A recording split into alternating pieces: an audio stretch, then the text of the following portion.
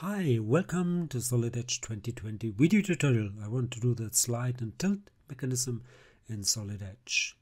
And you will see it's quite easy to do. Let's show how it works, or that it works. Switch here to physical motion and switch there to freeform move.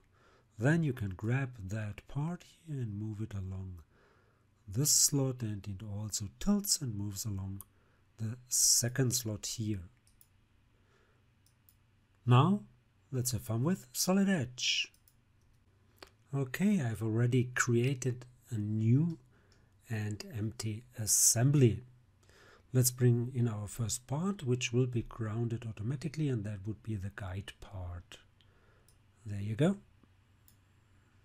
Okay, and then bring in the second part, which will be the tilting part. And just put it there. Okay, maybe change the colors. So let's go for this one, maybe for aluminium, and that one maybe a blue color, like that. Looks okay. Let's turn it around. So now I need a mate between this surface and that surface here. So go for home, go for that planar mate or mate. So this surface and that surface should be mated, and okay.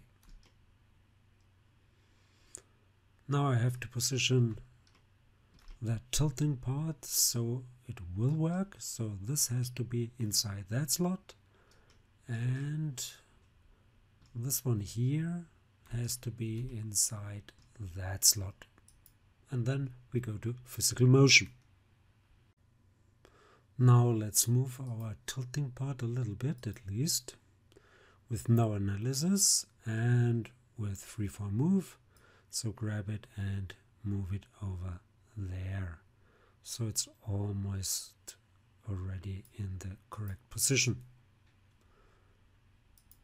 And confirm this. Now, in order to position it correctly, I want to use a tangent constraint, and that would be this symbol. So I want it to be between this surface and that surface. Right click, and also between this surface and maybe that one, or I could even go for this one. Doesn't really matter. Is it correct, or it seems to be correct. So confirm. Now it might move only on that surface, so I will suppress that constraint here. Let's go to our assembly relation manager, and I want to suppress this one because I need it only for the correct positioning. Now if we go to drag component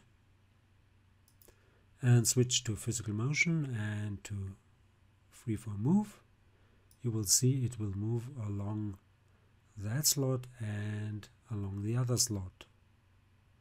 So that's really very, very easy to do in SolidEdge. So I hope this was helpful. Hope you liked it. If you did like it, please give it a like or leave a comment. If you want to see more, please give it a like or leave a comment.